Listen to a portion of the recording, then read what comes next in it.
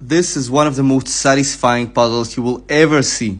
The puzzle is called Wavelinks and it consists of two donut-shaped pieces. Although every donut is consisting of two pieces, and look how nicely they move. Insane. All the pieces of this puzzle are exactly the same, and your goal is to combine the pieces so the two rings, the two donuts, will be intertwined like in the picture. What most people do once they try solving this for the first time is to just insert the pieces one inside the other in the normal way, like two jigsaw pieces. But the only way to combine two pieces are from the side.